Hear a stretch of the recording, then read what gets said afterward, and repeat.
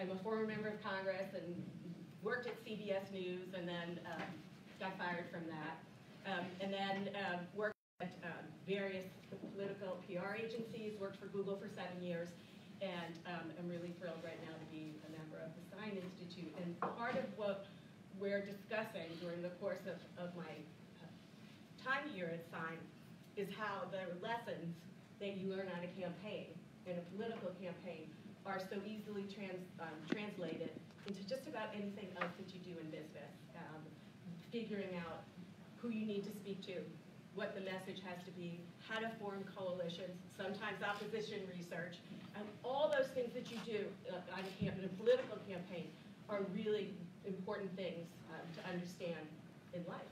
Whether it's the campaign you need to try and get into AU, or to get a date, or to get that first job or second job or last job, right? It's a lot of the same skill sets, which are people skill sets, but it's also, and I'm giving away, it is also the, how you talk about it, right?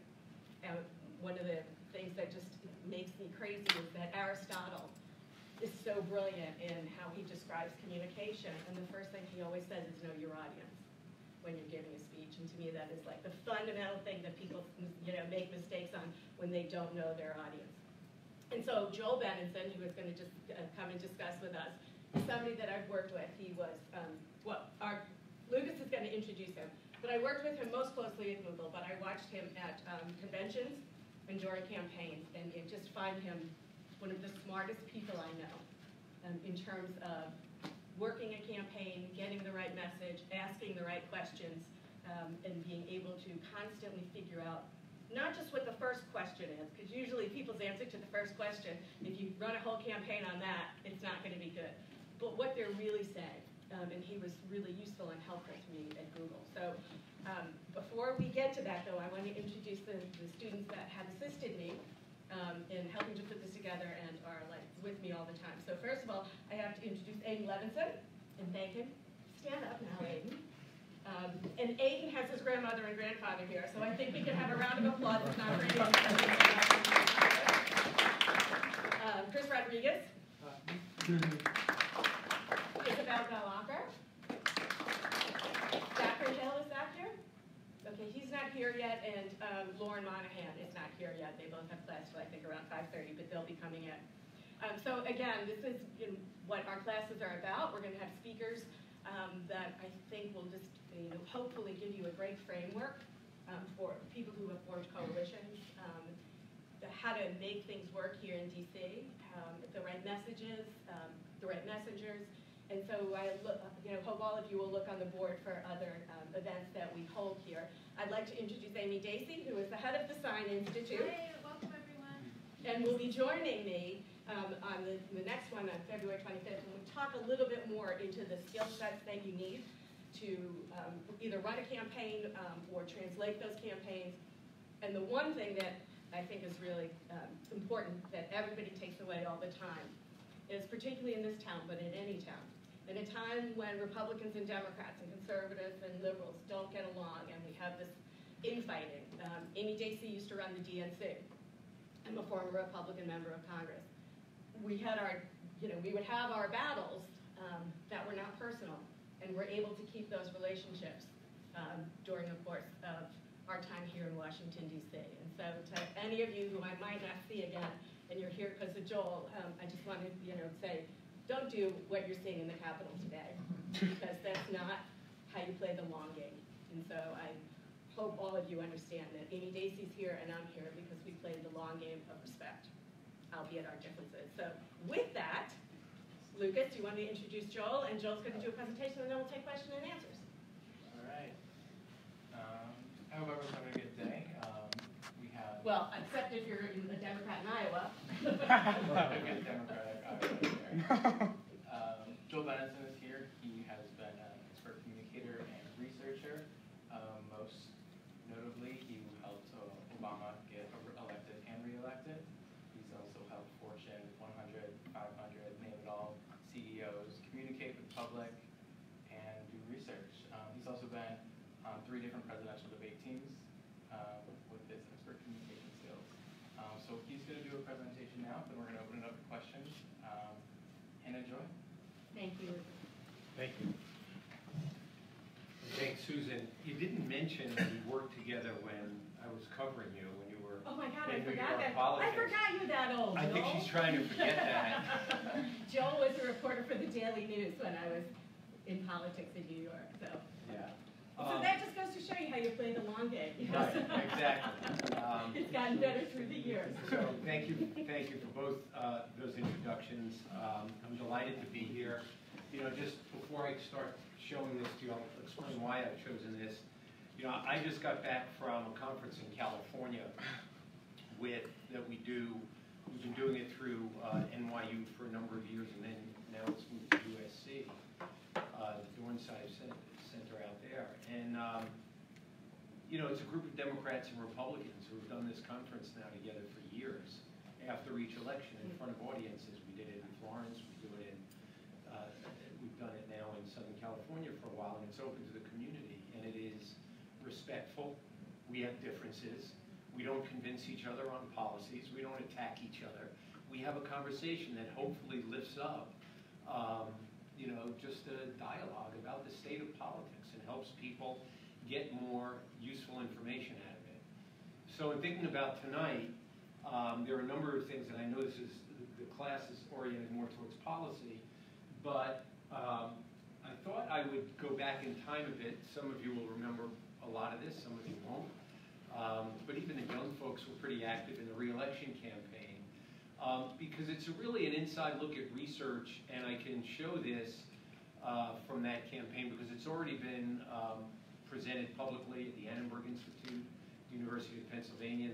That's why it's February of 2013. They used to do a post-election debrief, and then they published it in a book. So I feel comfortable sharing this because I don't normally share anything from any of the campaigns I work on publicly. But I think there are lessons that are important here, and obviously I was President Obama's pollster while he was in the White House as well. There were a host of policy issues that were impacted. But that presentation after that campaign was about how values and attitudes can shape winning strategies. The other thing about Plato that you should know is, which many of you probably do, you know, he talked about the rational and the irrational. You know, he saw the emotional side of beings and the intellectual side of beings. And I think that's important, and I think a lot of times researchers, particularly very analytical and statistically oriented people, forget to ask the questions that get at what's going on with the human being beneath the surface. And sometimes that may take 2 or 3 questions to get there. So I thought showing how we did this through a campaign will give you some insight, and then we can talk about how that might have played in any policies. So let's see if I get this right. Oh, look at that. So in the fall of 2011, and you know, this is early fall, late August, September, a lot of people thought that President Obama was in deep trouble. We'd had a massive financial crisis, and all the traditional metrics that people looked at and said, well, wait a second. The unemployment rate is over 8%. No president's ever been reelected with an unemployment rate over 7.2%. The right track, wrong track number was 41% saying the country was on a right track, 57 wrong track. His job approval was 43%. And lastly, the Michigan Consumer Confidence Index was 60%, and no president had ever been reelected with numbers that low. Now, in fact, when we presented this in Annenberg, my counterpart, Neil Newhouse, who's also a Republican, but he's a friend of ours and mine, and we've done work together. In fact, he was Romney's pollster. He went before me. The benefit of winning the campaign is you go after the person who lost. But he put this number up and showed it all the way through. He said, if you would have told me in August of 2011 that an incumbent president could get reelected with that number, I would have told you to get your head examined. And I got up and I said, well, the thing for us was we saw that number in August, but we were still beating Romney, who had pretty much, you know, broken to the front of the pack in the Republican field. We thought he was going to be the nominee. So my job is to figure out, why are we winning? It's so stacked against us. I have to figure that out. That's my job. And the approach I use generally, and I was a journalist, and so I bring a lot of journalistic techniques to polling. People who are former journalists, current journalists. When I tell them I'd like to hire journalists, they go, "That's crazy. Why would you do that?" And I say, well, think about what journalists do for a living.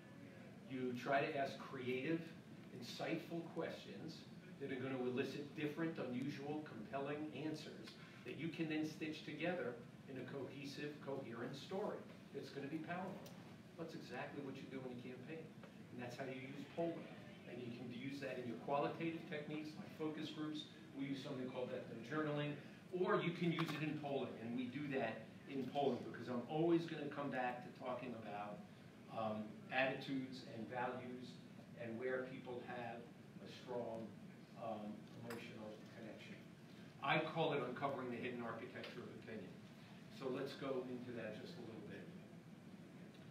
So what we had to do during the course of our research was figure out what are the attitudes and values that were having voters still vote for Obama. Where were they in their lives, in particular their economic lives? What were their hopes and aspirations? How had they recalibrated post-crisis? We did a very deep dive, which we call ethno-journaling, modeled on journalism I did, that I started as a journalist. By the way, you were in Congress probably in 1994, right? Mm-hmm.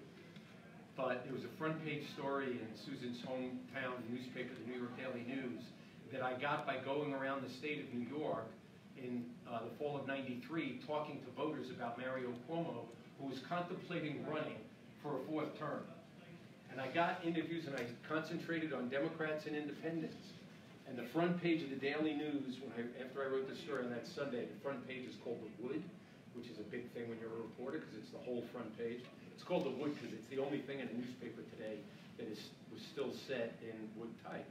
And it said Mario, the unavoidable governor. And it basically said if he had a decent opponent, somewhat moderate, he could lose. His people went nuts. He ended up losing to a guy named George Pataki that year. But I started employing that technique as a researcher. So what we did is we dug in very deeply into their economic lives. We recruited 100 swing voters. We called it the vast middle of the road, middle income, middle America. But middle America just didn't mean the center. It meant kind of that basic set of values, not ideological and strong. And we did it in 3 states. Colorado, Wisconsin, and Florida. Each night we gave them a set of compound questions. I won't go into detail, but we did it for 6 nights, and they had about 6 or 7 questions a night. 100 people typed up 1,400 pages of transcripts. They wanted people to listen to them. They wanted to be heard, not ask the quick yes or no question. Do you agree with this or disagree with this? They could pour out everything about different aspects of their life, because each night of the journals was devoted to a different aspect. So one night was the workplace, one night was the future, one night was community, things like that. So it was a solid topic, but they could write for as long as they want. They spent an hour each night on their journals. And then we would digest them. We had a whole team of people reading them, and we then followed up at that point with 25 hours of conversations in focus groups, triads, 3 people at a time, for 2 hours, not like 8 people in a focus group for 90 minutes. 8 people for 90 minutes, they get 11 minutes each. We had 3 people for 150 minutes. You didn't have to cut anybody off. So the point here is, what we really learned about them attitudinally is that they had recalibrated their lives, their mindset post-financial crisis. Number 1 value in their minds now was fairness. They felt that the system, I don't want to say it was rigged against them, but it wasn't working for people like them anymore. It had gotten skewed for a number of reasons, right? They were assessing risk very carefully. They were blaming the people they called the risk makers, the people who told them they could afford to refinance their house or lease another car, various things like that.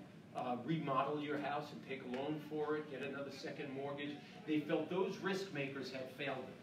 And so they were assessing risk in their own lives very carefully and making decisions very carefully. Reciprocity. That meant in the workplace and it meant in the communities where they lived. There was a guy I remember to this day where he was sitting at the focus group table. He said, or it was actually in his journal, he said, I want my company to make money. I want my company to be profitable. I just can't live on a 25-cent an hour a week, an hour raise. I didn't do anything wrong. I didn't cause this. I worked hard, I did my job. I just want to be treated fairly, right? So there was a very different sense here about reciprocity, that they just wanted not anything for free, what they deserved for playing by the rules, and they really believed in strong communities and that sense of responsibility and reciprocity. They talked about it in a way that maybe some of you grew up in places like this, maybe you didn't. I grew up in a small place in Queens, and people did this in the 1950s and 60s, you know, that being in a good community, in a good neighborhood, means if you left your garage door open, your neighbor would come and close it. Or if you left your garbage pails out on the street overnight, someone else would put them back for you so people wouldn't think no one was home. If a car came down the street that you didn't recognize, you might keep an eye on it, or a person walking down the street in a way that you didn't recognize, maybe you might think twice about, do I need to keep an eye on this to make sure the neighborhood's safe, right?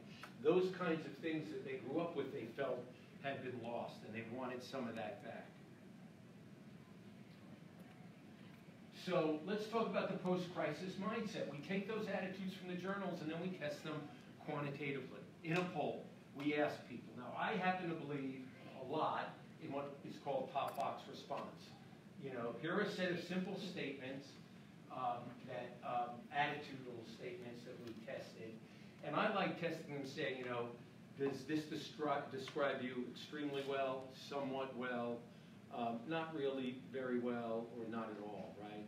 I usually like what I call top or bottom box, because if people have intensity at if they strongly agree with something at about a 40% level, high 30s, you're not going to peel that attitude or value away from them, right? It's that strong association with it. It doesn't have to be 100%, but that kind of intensity when you're given that, that's also going to mean that sometimes we look at top two box with the somewhat agreed numbers, but if you look at what the post-crisis mindset was here, they were less willing to take risks with their financial situation because of what happened during the recession.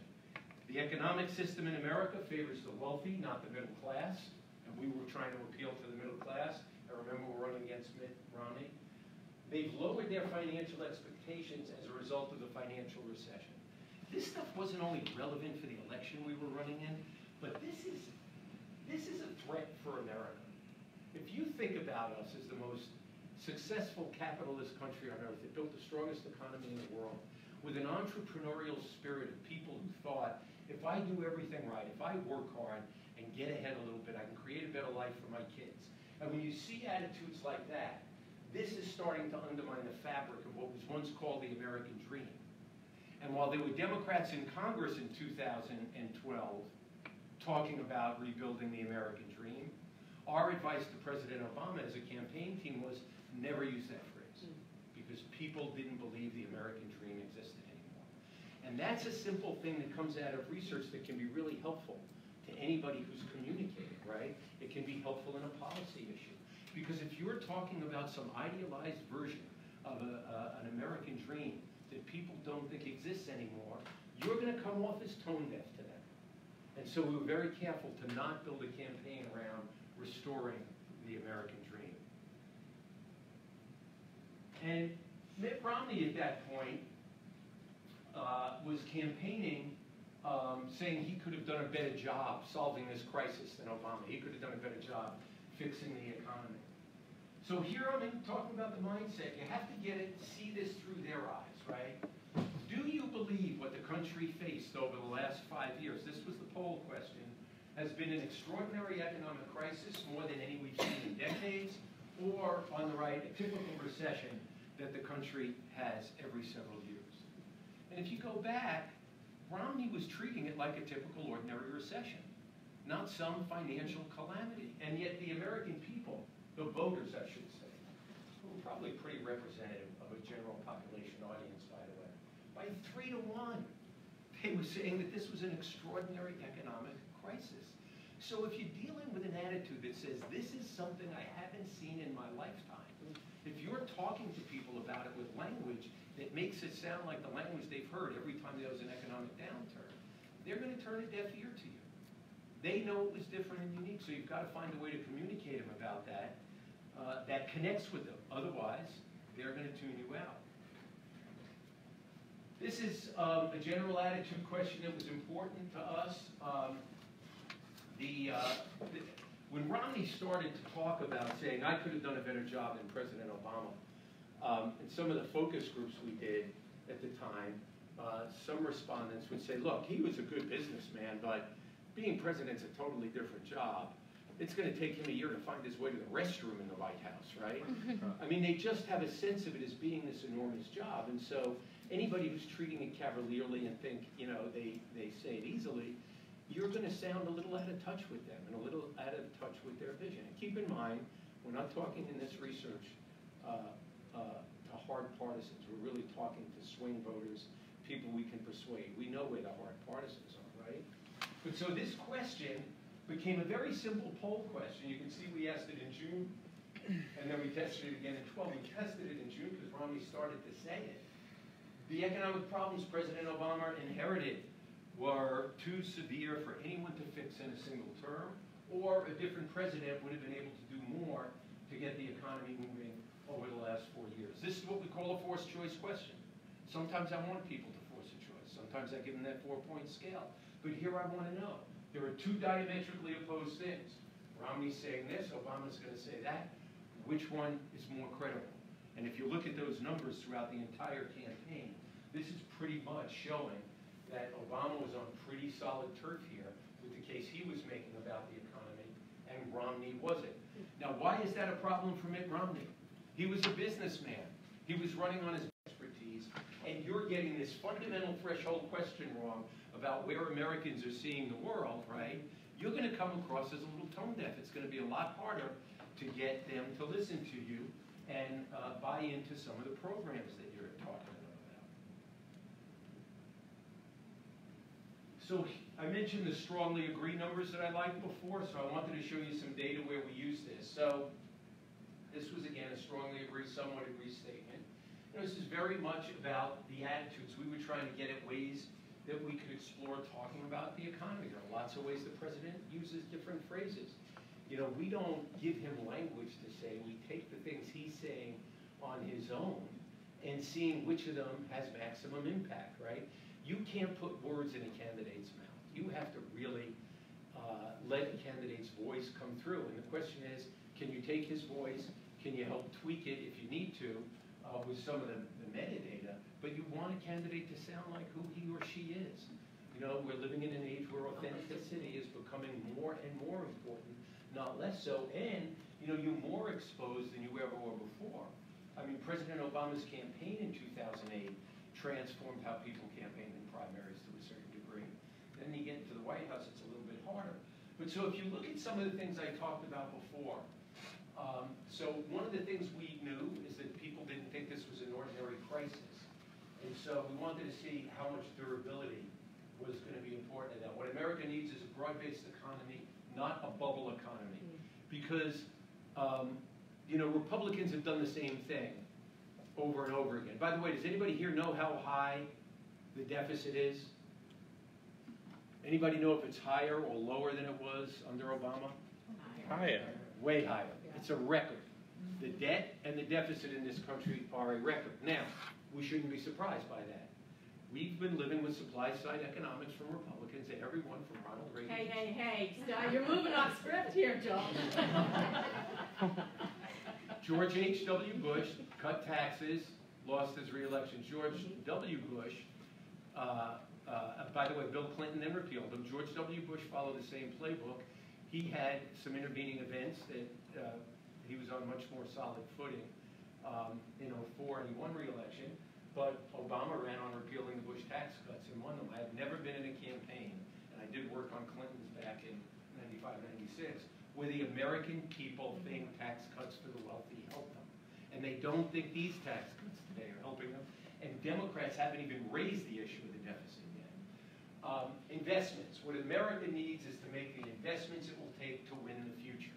They were very focused on the future because they thought their kids' futures were at risk. And the last one was a middle-class focus. What America needs is not to build the economy from the middle out, not the top down. Maybe you heard Obama say that from time to time. right? It was a very important theory of the case. Build it from the middle out, not the top down. Why? Working and middle class Americans think they are the heart and soul of the economy. You know, the people who aren't just working 35 hours a week and getting 6 weeks vacation, right? They're the people who are working to put in overtime week in and week out to make money. If you look at all of these statements and look at the numbers in parentheses, if you can't see them in the back, the strongly agreed numbers are all right at about 40% or over, and strongly plus somewhat are off the charts. But let's just stick with that top box number. So we were on very solid ground building a strategy for communications around these attitude statements that shaped what people wanted going forward. And I will say that after having done 3 presidential campaigns successfully, you know, never get greedy. It was that 4th one that got me, right? You know, what you wanted to do is, my mantra about these things is presidential campaigns, this is true of them in a way that's unique, any head of state, right? They're about big things, not small things.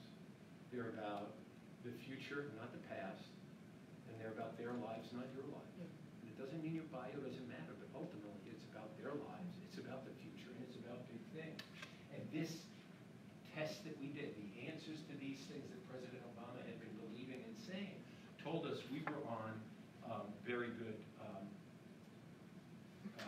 shape here. So this is one of my favorite slides. The good thing about polling technology today, notwithstanding what happened to Ann Selzman, the Des Moines Register this week, right? The technology is so good that, and my firm does enough polling, that if we need to get in the field, if something happens in the morning and we want to get into the field that night, we can. So here's a question, right? Ronald Reagan, usually when I do this, I show a video of him. This is the question that he just nailed Jimmy Carter with in 1980. And he said, the question you have to ask yourselves is, are you better off today than you were 4 years ago? And Carter couldn't say it. You know, we had an oil crisis, we had a hot staggering unemployment and inflation. So the question is, are you better off now? So the Sunday morning before the Democratic Convention in 2012, Ed Rendell, former mayor of Philadelphia, was on TV. Amy may remember this well, right? And they asked him on TV, so are Americans better off today than they were 4 years ago, right? Like, we're still in the middle of this crisis. And he couldn't answer it. He, like, fumbled around a bit for the answer. The Republicans jumped on it right away, rightly so, right? So I was sitting in the basement of the convention center with Larry Grisolano, who's a friend and another consultant we worked on. And we're saying, okay, we got to figure out how we're going to answer this, right? So we kicked around a bunch of questions. We're sitting there for about a half an hour. And then finally we just said, well, let's just see whether there's another simple question that we can use here, right? And so we came up with, again, this was a forced choice question. I told you here, right? They're not better off. But what's more important to you vote for president? Which candidate will make you better off 4 years from now? Or whether you're better off than you were 4 years ago? Whether you are better off than you were 4 years ago? And overwhelmingly, people thought what was more important was not whether they were better off than 4 years ago, but who will make them better 4 years from now. It's about the future, not the past, right? So I always loved this one because it was one of the simplest things. And sometimes, by the way, and this is true even on policy issues, right?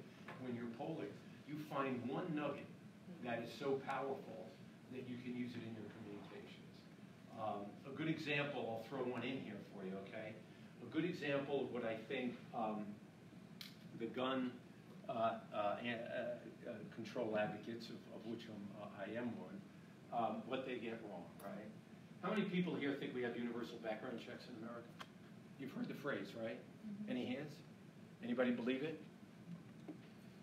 Okay, you know we have background checks, right? Yeah. Okay, but why are they not universal? Anybody know? Gun show? Nobody, well, that's one. Gun show, internet. The Second Amendment? Like, No. There's another thing. The background check said, you heard of Dylan Roof, right? He didn't buy his gun at a gun show. He walked into a church and murdered 8 people at prayer, right?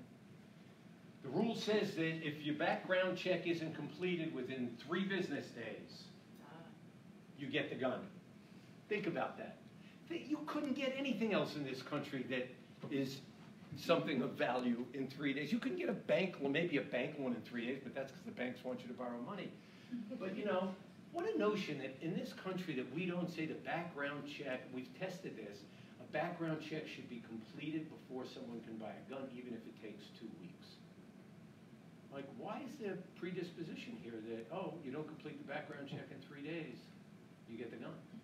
So people on the other side say, we have universal background checks. There's a gun show loophole, the internet, et cetera.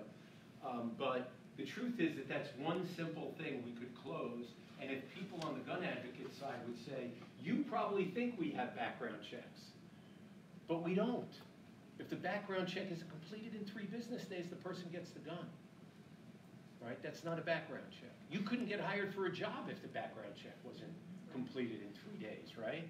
Why are we letting somebody buy a gun? So sometimes you can get a simple nugget of information that defies common sense. Most human beings operate on common sense. So I talked about the mindset. Let's talk about the competitive landscape a bit.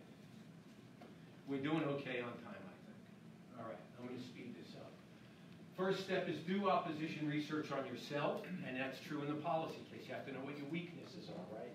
I've worked on climate change for a long time with some clients. I've worked on some gun issues.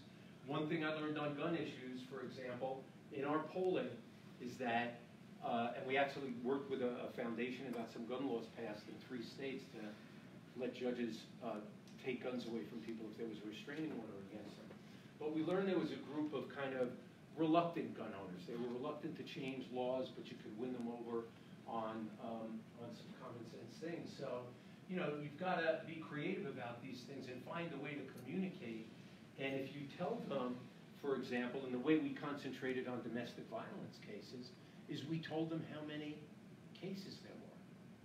I mean, you know, the domestic violence cases, particularly women being shot by a partner who has a gun, are off the charts in this country. So if you say to people, you know, you probably think that judges can take guns away from people who have domestic violence charges or convictions, but they can't, without telling them and trying to educate them, you're just saying, hey, there's this common sense thing that you probably got wrong, because you probably believe it like everybody else does, because you don't want to make people ever feel like they're not smart or they're stupid. But you want to say it's such common sense, you probably think judges can, but they can't. And so what we got is 3 laws passed in 3 states where judges can take guns away from the house too, from a domestic abuser. We knew we had vulnerabilities here. President Obama slowed the recovery, made it worse, 23 million unemployed. He doubled the deficit. He added more debt than all previous presidents. They had stuff to run against him on, right? So what you have to do is know what they are, what they're saying about it, and either decide you're going to take it head on and defend, or combat it with a better story. So we decided that given where people were economically during the course of this campaign, we weren't going to play a lot of defense. I think it was Vince Lombardi, a football coach, who once said, the best defense is a good offense, right? But we didn't want to have to get into a debate about everything that had happened in the past. Not that we didn't want to own it, we just wanted to continually focus forward. Anybody remember why? Because what did people tell us they cared about? The future. They were worried about the future. So our goal, our strategic imperative, was to do that. So if we ask a forced choice question, which of the following comes closer to you? A strong middle class is the key to a growing economy, or a healthy climate for business is the key to a growing economy? Remember, this is Obama's argument, this is Romney's argument. And this was done among independent voters, those middle-of-the-road voters I talked about before. It's pretty much a clear dunk. And the other thing Romney was running on was his track record as a business person. And here, another forced choice question, because I said you don't always rely on one question. Which of the following is most important for a president to have, right? The willingness to fight for middle-class families, or a technical understanding of how the economy works, which is what Romney was saying. I was a business leader. And who do they want? They want someone willing to fight for the middle class. No surprise at all. Come on in, have a seat if you want. Up here too. Don't worry about it, sit right up front. So again, sometimes very simple questions like, The first lesson I learned in polling is the key to writing a good poll is you have to know what you want to learn. Yeah. And what I teach at my firm is that you have to go into the poll with some hypotheses, right? You have to have some theories about what the possibilities are. And what I say to the people, especially folks like you, some of whom are, right out of college who work for us, whether you prove or disprove your hypotheses, you're going to learn something valuable about how you have to change the dynamic, change the conversation, or even find some other way to win your side of the argument. And sometimes you have to go back and do more testing to get to a better answer. But if you don't challenge your assumptions and challenge what you know and challenge what you think you know when you're using this poll as your art form, then you're going to miss some big things that are going to work in your favor. All right, I'm going to skip some of these because I want to get to your questions. Okay, so I've talked about values a lot, right? So here's a simple statement, forced choice question. Obama economic values. The way to get our country back on track is to start building an economy built to last by investing in manufacturing, small businesses, and education, to create jobs our country needs and train our children to succeed in the new economy. Or the way to get our country back on track is to get government out of the way and unleash the power of businesses and markets, to create jobs by lowering taxes and eliminating needless regulations that tie employers' hands. Now, if you look at this, we've got 50% who agree more with Obama and 42%. Now, there's a lot of partisanship in there. Democrats buy one side of this argument. We didn't have to name the candidates. It's pretty clear which argument here is more belongs to the Democratic Party and which belongs to the Republican. But so with 50% here, what we also wanted to know is among groups that were especially key. I don't know if you can read that box on the right there. But the first group were low-income whites. The numbers there were 52 agreeing with Obama's argument, 39 with Romney's. White independent women. We're hearing a lot about white independent these days. There is one party in America that has a problem with white independent women. It's called the Republican Party. So that might just be a candidate as opposed to... Well, it could be. It could be. No, it's okay. But truthfully, in the midterms, Donald Trump won suburban voters in 2016 by 8 points. And in the midterms in 2018, they were even. It was the biggest shift of any bloc in the country, was suburban voters. 8 points went from the Republican side being +8 and 16 to even. And you attribute most of that to women? Yes, yeah. White independent women, 51 Obama, 38 Romney. Suburban voters, 52 Obama, 42 Romney. Youth, 18 to 34, big time for Obama. So, in April of 12, before we're really fully engaged with Romney here, we're feeling pretty good about the economic argument we're going to make.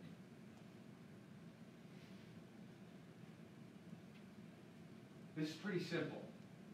Don't use yesterday's language to win today's battle. So, the word liberal had become a dirty word for a long time, right?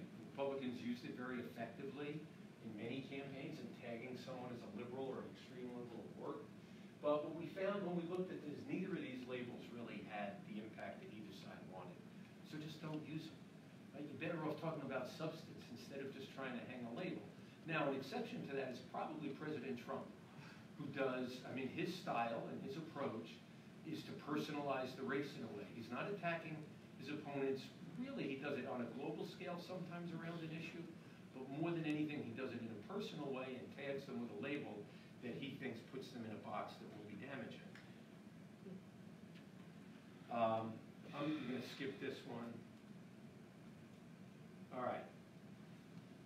Turning insights into strategy. The last thing I'll do, and then I'm going to take questions.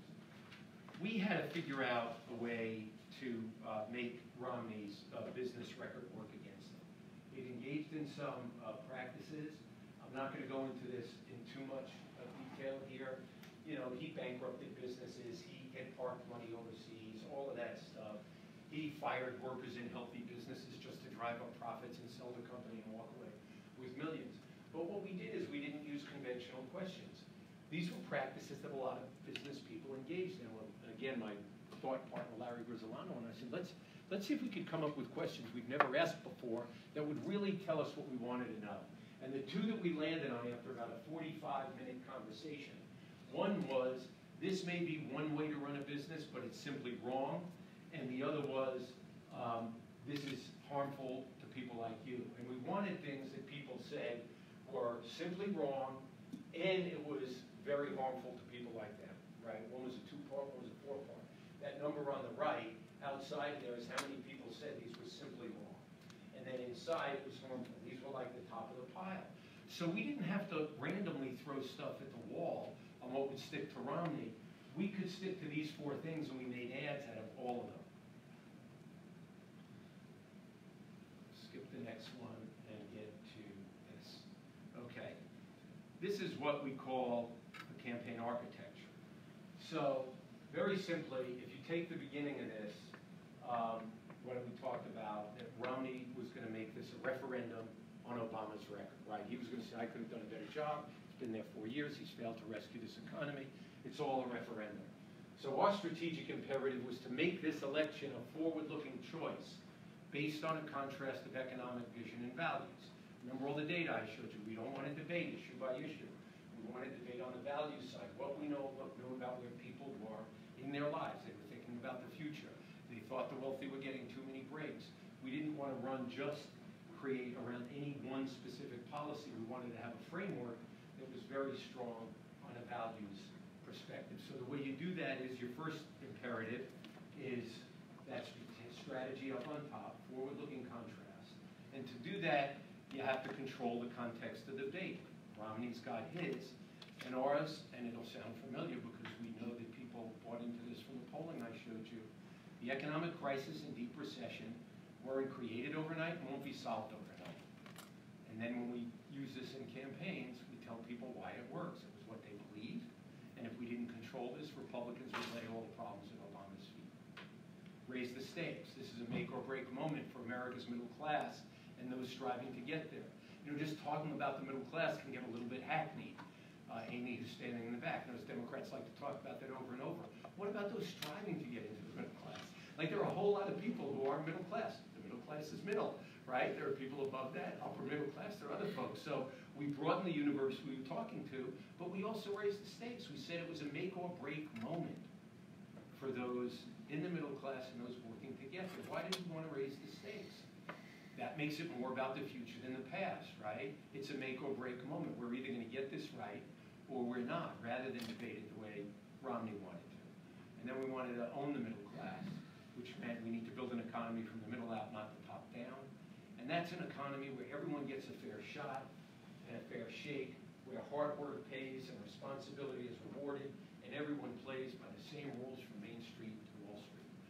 And that's about as concrete and succinct message as I can think I've ever that I've seen in a campaign in all my years. So hopefully that gives you a little glimpse about how we construct this stuff. It's not about asking boring questions, it's about asking creative questions. And we do apply this to, corporations. We do apply it to nonprofits. We're doing work with all kinds of groups now, and have always. And I think the most important thing to think about as we discuss this is a creative process, right? Conventional thinking is your enemy. And you got to think outside the box. If something doesn't make sense, one of the first lessons I got in polling again from a guy named Mark Penn, who was Hillary Clinton's pollster in 2008 when she first ran for president against Barack Obama. We know how that turned out, right? One of us won, one of us lost, right? But the first lesson I got from Mark was if a number looks wrong, it probably is. Now, it doesn't mean it is. But if it looks wrong to you, if it defies your common sense, think about it, right? Maybe it's right, but prove that it's right. Figure out if it's wrong, and if it's wrong, you have a problem in your data, which, of course, is happening all over Iowa tonight. So let's go to questions about any of this. First of all, thank you, Joel. And you can see why working with somebody like this is just absolutely amazing, and I want to thank you. I miss working working with you. And just one quick anecdote, why I got so interested in Poland, not because I came from a political background, but being in the Republican Party in Congress in the early 90s, we used to talk about family values all the time, right? Family values, because that polled well. Except because that was the first question, and family values was off the chart. But when you started to ask, when you started to dig deep, Right. what came out of all this polling is most people didn't really like their families. And so what they were really talking about was that community value, right? And so we missed the message because we kept trying to make people love their families as opposed to feeling that they were ostracized from their communities. But it took maybe 4 questions that you had to get to what the right message was going to be. Right. And this stuff works in anything. I was still working with Mark Penn. I hadn't started my firm yet when Microsoft was being sued on antitrust stuff, right, for being a monopoly by the Justice Department. And, you know, one of the simple things Microsoft was doing at the time that people loved, but that they weren't talking about was they were putting computers in libraries all over America. And no one at the company was talking about it. So anybody who did interviews after that would talk about that, right? It was saying, what was it saying? Hey, we're kind of a surrogate member of your community, and we get it. And we know that in some places like rural America, right, in some places in urban America, that you may not have the resources that people may have at home, so we're putting computers in libraries. And they were doing that all over the country. You know, things that were done, by the way, and that was before the antitrust case, with philanthropy in America. We've forgotten about that. Our public library system was founded by a philanthropist and funded by a philanthropist. So there are ways to apply it. Steve Case, anybody here remember AOL when you had to dial in, right, and you got busy signals? So I was doing the research because that was a crisis. They were the biggest company, you know, in the internet field. Can you believe that? They were the biggest company in the internet field at the time. And when I run into Steve Case from time to time, he doesn't always remember me. I say, I'm Joel Benenson. As soon as I say my name, he says, we're working day and night to fix this problem. Because we put him on camera because we knew we had to have the CEO on. It was a simple sentence. People were desperate for their internet. All they wanted to know is that the company was working day and night. Yeah, So. that's great. Who else? Questions? So what's going on in Iowa? Sorry, then Lucas can judge this thing. Do we have anything new, Amy, or is it? Nothing new, just reporting 62%, and I gave you the numbers up there. Should I share them with the? 62, sure, and they're waiting for the rest of the results. So in terms of, do you guys want delegates or popular vote first? Popular vote. How many say popular vote? How many say delegates? You know why that's good? Because the currency of the nomination is delegates. And that's what Obama we always focused on that in 07, 08, right? It was delegates. And that's one of the ways we beat Hillary in that campaign was because we understood the delegate operation. The delegates reporting, with 62% reporting, were Buttigieg 26.9, Sanders 25.1, Warren 18.3. Now that adds up to about 70%. So it is possible that those are the only 3 who clear threshold on the delegates. Well, that's the delegate breakout, but it's possible based on the vote that that's true also. The popular vote was Sanders 28,220, Buttigieg 27,030, Warren 22,254, and Biden 14,176, which means right now Biden is a little bit over a 15% threshold, but we'll see how that plays out overnight. But even if it finishes that way, you know, this is where the narrative is going to be problematic for Biden. You know, the narratives that will matter the most here is, and I've said in a lot of the interviews I've done about Iowa, the momentum stories get undervalued a lot in the press, and they write them, and people don't contribute to them, but they have a real impact, and they stay with you. So, you know, there are lots of ways. A few points one way or the other just changes the narrative about how you come out. Any other questions? Yes. Values and attitudes, are they fluid?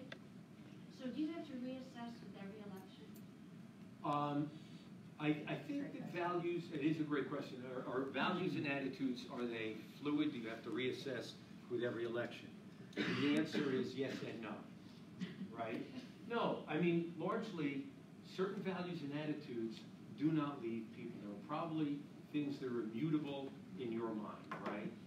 I'm going to take a controversial issue. Let's say you believe that it is absolutely a woman's right to make a decision by herself whether or not she wants to have an abortion, right?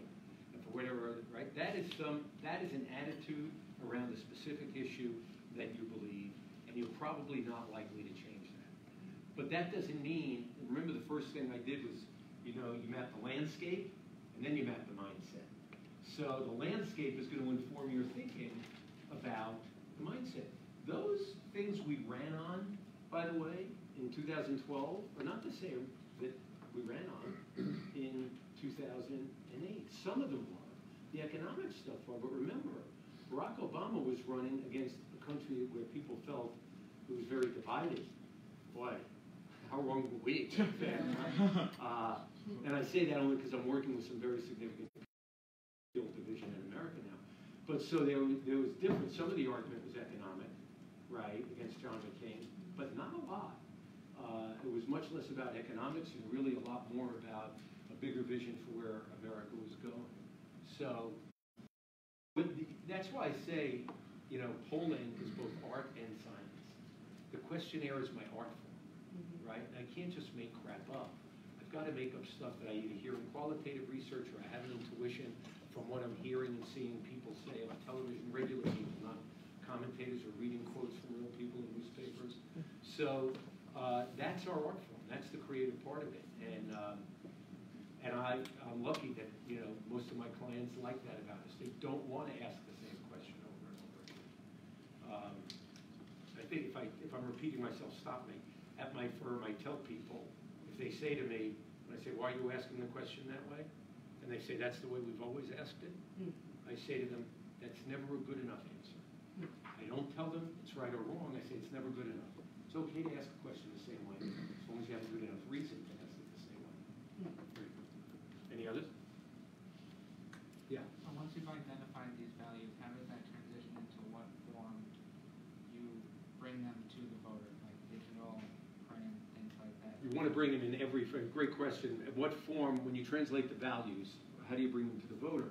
The first thing is you want, you want your candidate to say those things at every opportunity and then some, right? So all of the candidates' interactions that he or she has with the voters, you want that to be a regular part of their riff, because if it is, if they're so strongly held by people, that's just going to keep reinforcing, this guy gets me. This guy thinks the way I do. She really understands what I'm struggling with today, right? That connection with the candidate gets stronger, more so through that than any policies. There are very few single-issue voters in America. There are probably some hardline single issues on the right now, more than the left, over the gun issue, right? The NRA, which is, anybody know how many members the NRA has? What? 2 million. 5 million. 5 million. Now they're struggling now, but 5 million is not a huge organization. I would have thought it was like 5 times that, Right. 10 times that. Right. The number of gun owners is significantly higher. Most gun owners are not NRA members, but it's a very effective organization. Any others? Yes. Is there anything about the framework and the way that you approach things through this election than the ones before that wouldn't apply now because either times have changed from a communication standpoint or generational changes? When you say anything from those frameworks, The would way you apply? put together your questions, the way that you, Yeah, the things that again. you care about. No, you would ask different questions. Look, the data is disposable. The dynamics change. Remember the first thing I said, what was the dynamic of the race? If you go back to the beginning of that, Romney wanted this to be a referendum on Obama in 2012. We had those metrics that were all against us. So our task in that election was figure out why were we winning when the metrics were that bad. Remember I said that? So if you're starting this election, well, let's say Buttigieg. My firm is working for Buttigieg. There's a woman at my firm who worked with me on the Obama re-elect and on Hillary's campaign. She's doing this polling, right? One of the things you have to figure out is where are people going to be on a 37-year-old guy? You know, it's really kind of interesting. You know, the age of the founders, on average, was in the early 30s, by the way. In fact, I went back and looked at why we have lifetime appointments for Supreme Court justices. What's that? They didn't. The average age, the demographers have gone back, and the average age of a white male who was eligible for the court then, right? A 30-year-old white male was 60. So like you say, it wasn't that long, right? Like now we're stuck with, you know, octogenarians galore. But no, I think you have to think, you cannot assume that the same dynamics that were in play 2 or 4 years ago are going to be in play always. The macro things that I believe are always true about presidential elections are what I said about big things, not small, future, not the past, your life. But you have to approach I mean, that's the fun part of this job. That's why I think it's so creative. You know, people think of pollsters as numbers geeks. I was very good at math, but I never took a statistics class in my life. And I don't need to. I can hire statisticians. I don't need to get bogged down in that. And I can understand statistics, but, you know, I understand regressions and correlations and all the things that data analytics folks do. But I don't need to do that. My job is to do this level of research. I like that you're nodding at that. You like that? I like that answer. Go ahead, sir. The Supreme Court lifetime appointment, I think the original intention was to divorce them from political pressure in their jobs as Supreme Court justices. Yes, but I'm not sure if they knew justices were living to the age of 90, that they would have made it That could very lifetime. well be. And number two, are you working with any other candidates at the moment besides Buttigieg? You can only work with one candidate in the presidential. Well, when you get to the one candidate for the Democrats and one for the Republicans, at this point, do you help any of the other possible? No, not at this point, because they're competing against each other. Okay. So So if my firm's with Pete, no other firm, you know, friendly with them, are we still on Facebook? I won't say who it was. One candidate who, before one debate, I had gotten off the plane ahead of this person, being very careful. And this person came up to me and said, so do you have any advice for me? And I said, you do know I'm working for another candidate in the race. And the person said, yeah, but I thought you might be able to give me some helpful advice anyway. I said one little thing that was not hugely significant, but could have been important for the person. When the camera's off, I'll I tell was you what going to it say, was. this New York Joel is having Yeah. such a hard time not saying about his body right now. Anybody else? Let's take one in the back. I feel like this upcoming election, or since 2011, the amount of time we spend messaging versus counter messaging and the whole, Yeah. Counter people messaging. get their truth. You mean contrasting with your opponent?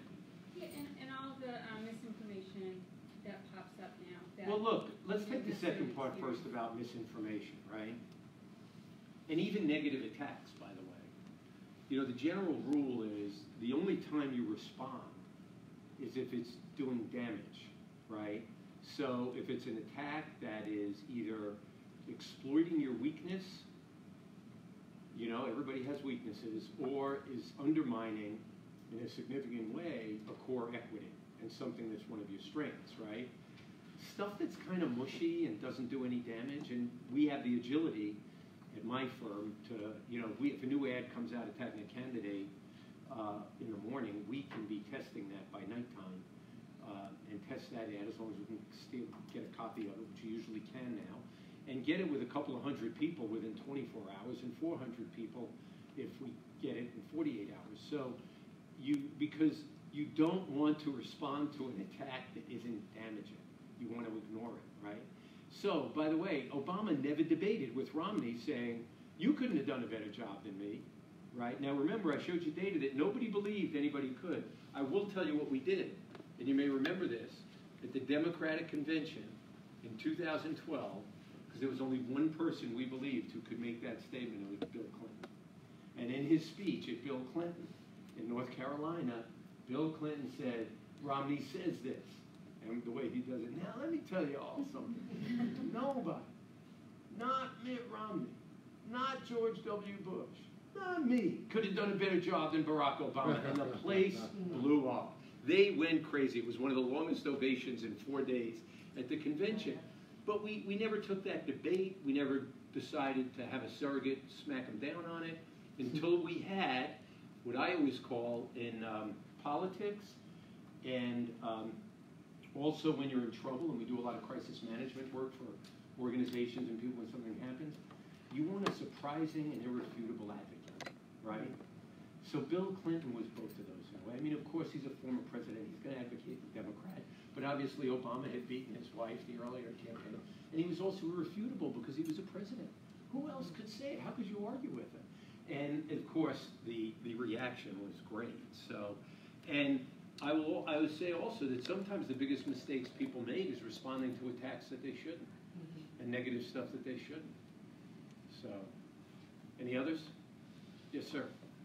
This may be a little an outlier in a way, but what does Trump have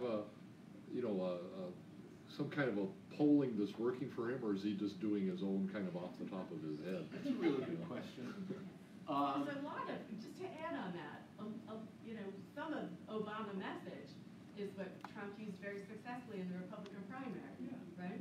Yeah. These guys don't get you, it's the way. Right, because he's appealing to. Well, don't forget Kellyanne Conway was a pollster. Yeah. I mean, you probably knew Kellyanne, right? Kellyanne Conway was a pollster, but they used in the first campaign a guy named Tony Fabrizio, who's a very good guy. I'm sure they used some polling, but Trump is Trump. I mean, he's going to do what he trusts himself more than anybody else. They do have an extraordinary digital operation, I don't know if the guy who runs it for him speaks Russian or not, but it is an extraordinary operation. They have built it up, and they've built it up more. But I think Trump is, he's unique in style. He's the anti-politician for a lot of people. But look, there are things historically. The only president who lost the popular vote in their first election and got reelected was George W. Bush. Okay, that's one thing. But the map is different. The population is different. The other thing I would tell you is that we've had only 11 first-term presidents, I think, who sought re-election and didn't win. There's a pattern there, right? There's a lot of people get re-elected. But Trump's style is Trump's style. I don't think he has the capacity to change. I think people have talked about and written about his narcissistic tendencies, his dissembling. I think,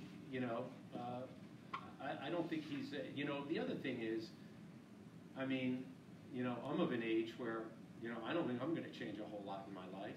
Trump's older than I am. I don't think he's going to change what he does. He can't suddenly become a powerful, eloquent orator. It's not who he is. He's a shouter, a screamer, a bit of a bully, a bit of a sarcastic attacker. Well, it had more to do, I guess, with his, he seems to be strictly appealing to the base.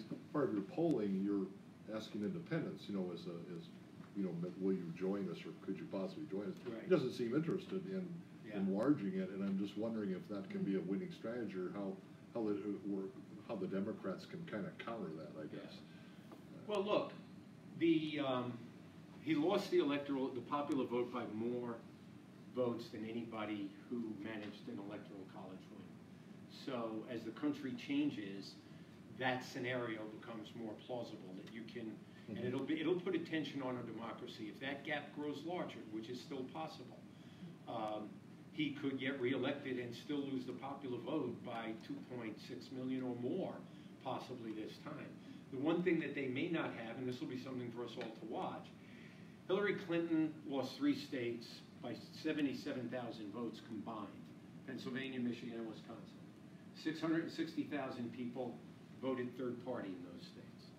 660,000 people, almost 10 times as many as the margin across those 3 states. It's pretty astonishing. Yeah.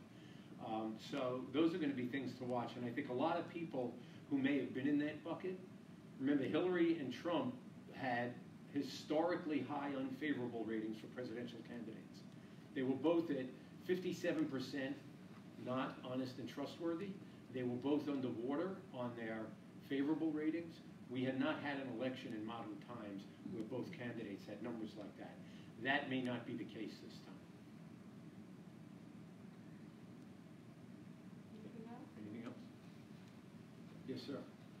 It seems like the argument that a lot of Democrats have made. Could you speak up just a little bit? I'm hearing you, but these old people in the front didn't hear you. Right? You didn't hear him, did you? Okay, there you go.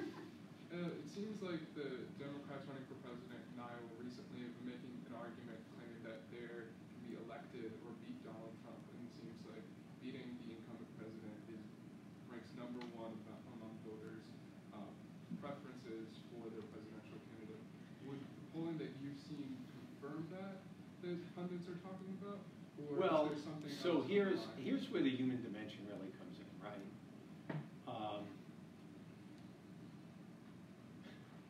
I think every Democrat wants to beat Donald Trump. I think every Democrat wants to win against a Republican in every election. But I also think voters want to fall in love, or at least fall in deep like with a candidate, right? Like, we'll test it, here. We'll see what happens. But, a lot of polls, even in Iowa, showed that people thought Joe Biden could best beat Donald Trump. But he's not coming in first in the caucuses right now, right? If those numbers hold up, right there, what will that say? Iowa's no different than any other state. People say beating Trump is extremely important to them. But I think particularly when you've got a big field right now, a lot of people start to believe their candidate can beat Donald Trump, and whether they're right or wrong will be proven over the course of the campaign. Was that a hand for a question? Yeah, I was wondering how you feel about the length of the selection law, but how long the campaign cycle lasts, and how we could be talking about anything today, but there's Michael Bloomberg sitting out there with way more money than everybody put together, and once he gets on stage and he's able to have his voice heard after some of these other venues Right. kind of lead him out. Yeah. That's, So let's take the first part. They're two very different questions, right? So the first question about the length of it. I mean, there are two sides to that, right? Yes, it's a long time, but the reason it gets covered is because people are interested, apparently. The networks and the newspapers know what their readers want to read. Particularly now, I think, and it goes back to this gentleman's question, Donald Trump is an extremely polarizing figure. In fact, today, I think was the first day since he's been president. He's the only president since Gallup started polling who has never had a day over 50% in approval rating. But he's at 50% or 49 today, his highest approval rating. I saw that. But look, I think the length of time isn't bad because people are engaged, people are volunteering, people are paying attention. Isn't that better than when we used to wait until after the conventions and then we only paid attention at the conventions and we had 3 months of campaigning? I know it's a very long time. The other thing is it's gotten more expensive to campaign, but it's also about engaging people on the ground. One of the things we know, as much as Bloomberg and his television works, they're also building a ground operation. Person-to-person contact has gotten more and more important. Certainly since 1996, which was my first presidential campaign. I mean, Obama did it in 08, and people were skeptical in 07, 08 that it was really going to work. Oh, that's great. They're doing all this stuff. These people aren't going to show up at the caucuses. And he won the caucuses by 8 points in Iowa. So now people know that it's an effective means of communication. And it's like everything else. Person-to-person communication is pretty powerful. And even if it's strangers sometimes, if you're a volunteer, like building volunteers is important. I think Mike Bloomberg, from what I understand, is paying a lot of people, a lot of money.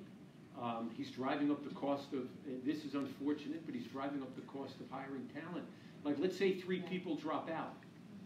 He's going to offer money to some of these people that they're going to take, and that's going to make it hard on some of the front runners.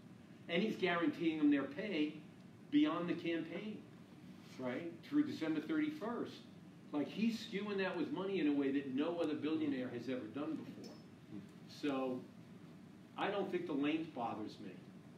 What was your other part of the question? I don't remember. I guess just, whether or not, when you, I guess if you're working from a candidate in the beginning, do you consider that, like now, you know, strategy in Iowa today? You know, how does that, Well, for some, I think the do you second get part was this- like, the elections are so long that you actually almost have several elections within one, because now you get to Super Tuesday and suddenly you'll have a candidate that was Correct. in before, there's Right. that dynamic. And this is- and you could be spending your whole time trying to win over votes with people whose opinion may drastically change in 3 months, once Michael Bloomberg comes. yeah, but they get a chance in the general election. I mean, that's the way it goes. You can't have one. I don't think we'd ever have a national primary day. Some countries do that. I think France does it in their primaries. I think Germany does it in theirs. But by and large, I think we've become more interested in politics than they were, you know, even, you know, notwithstanding civil rights and the war when I was in college, war in Vietnam. I think the populace at large is more interested. We're seeing it in the turnout. We're getting record turnout numbers, right?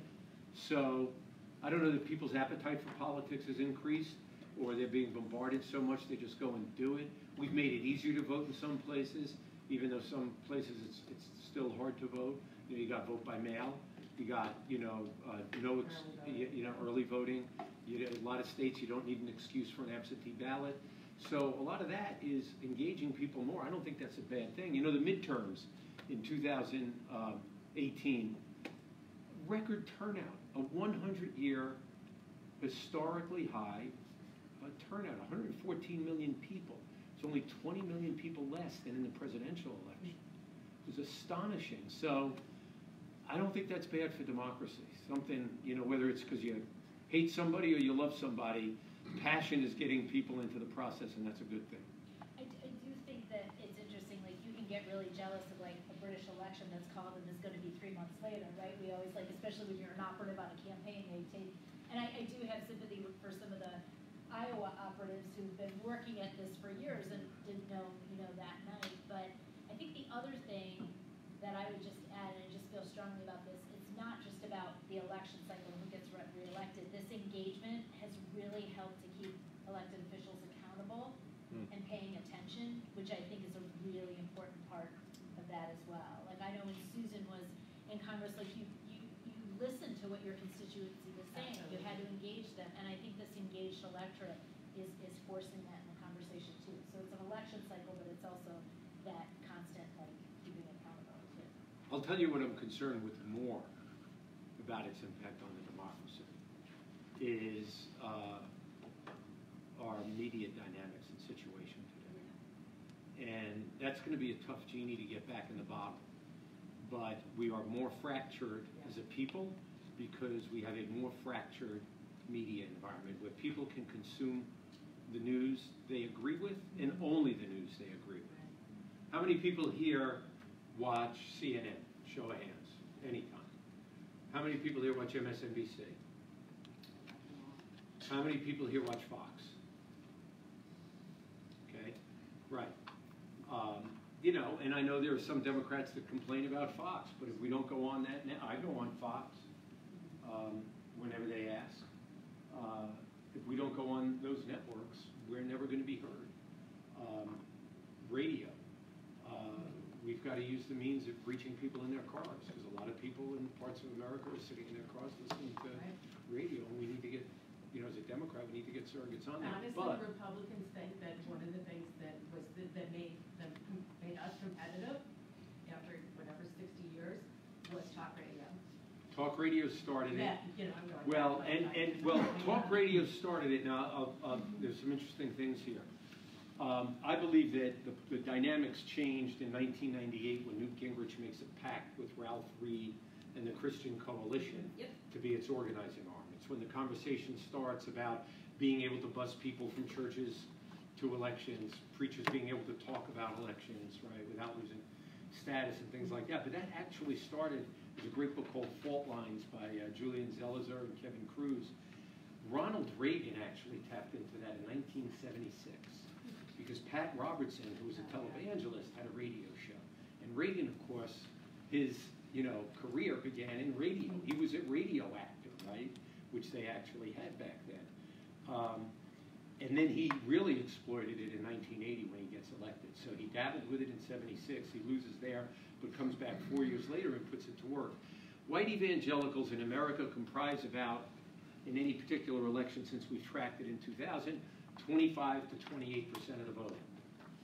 And Republicans win those voters by 75-25 pretty much in every election. So that's become the Republican base.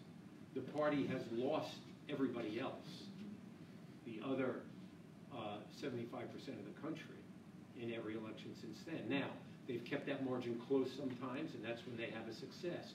Once they get that margin outside of the white evangelicals, under 8 or 7 points, that's when they start getting competitive in some places.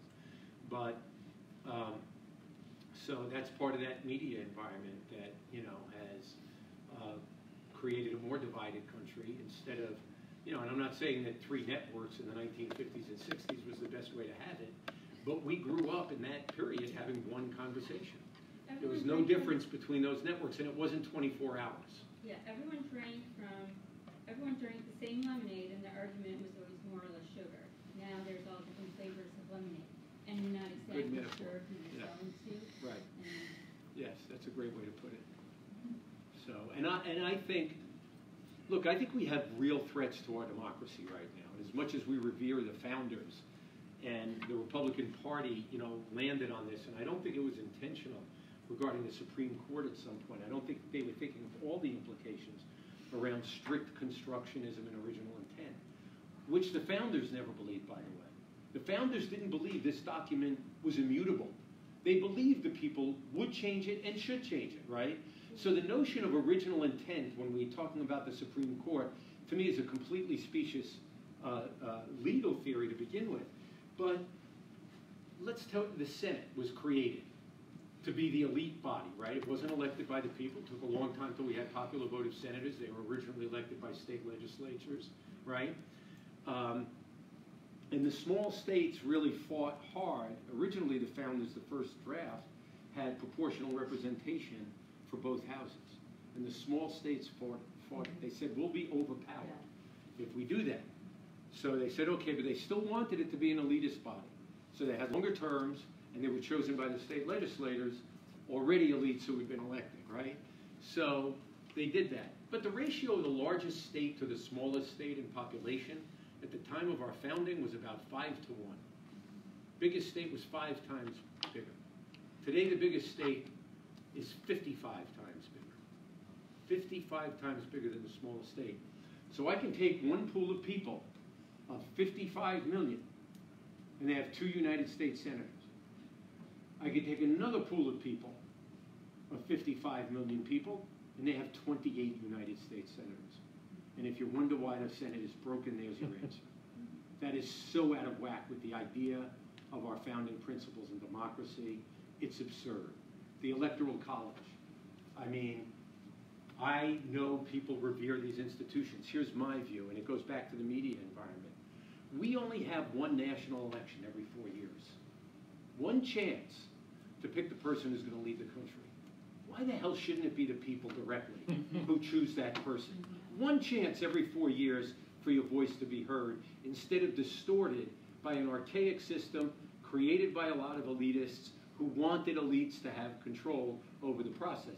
Because keep in mind, how the electors are picked in every state, they're not chosen by the people, chosen by the state legislatures. Because at that point, they thought the state legislatures would be powerful and would have control over it. So I wasn't always for the popular vote, but as these distortions get bigger, we're either going to change some of these things so that we become more unified as a country, or at least are able to speak with, I don't want to say a unified voice, but that the voice of the people actually carries more weight. Thank you. Joel, I just want to, first of all, thank you so much for this. Thank I you. think you can see, and I do want to put a point on this, because this is obviously where the conversation's going. The Stein Institute was created by Jeffrey Stein specifically because he wants to get rid of, not the partisanship, I think we can all acknowledge that, a healthy democracy works with the tension, I think, that political parties bring. But the lack of comedy, the lack of respect, the polarization, the idea that if you disagree with me, that you are wrong, and that, that 435 members of Congress from across the United States can accomplish anything if there's not compromise somewhere along the line. And that is broken down in terms of the tribes that rule. I mean, Joel, you remember, it wasn't that long ago where committees were how you were oftentimes broken down. You had your Republican and Democrat tribes, but boy, if you were on the Transportation Committee or the Rule Committee, the chairman and the ranking minority really stuck together and respected each other, and you didn't come in and say something bad about one or the other. That there was that level. And so I want to thank you all for being here. Joel, I want to thank you for giving us all your time, because that really is what Amy's trying to create here, and that is that we can have a dialogue. We can enjoy politics. We're all in Washington, D.C. for one reason, right? Because we think this is a pretty exciting place to be. But we can do that without vilifying somebody on the other side. And so I really thank you for putting a finer point on what Jeff Fine hopes to continue to create here in Washington, D.C. And it's going to come from all of us. So thank you, Joel. Thank you, Thank Janet. So I'm putting a blog for January 25th when, February 25th, when Amy and I are going to be taking a lot of what Joel just spoke about and translating it into public policy, business, the numbers, the strategies, the way we discuss things. And just for a little tickler, I'm going to talk about how things like the guy who wrote The Art of War, and Pope Francis, and Plato, and Socrates, and Maya Angelou all have basically the same message. So please come to class on that date to find out exactly what that is. And again, I think we're going to take a lot of these skills and put them to how you can use this in your day-to-day, advocating for whatever campaign you're going for. But again, to talk about how we need to sort of come together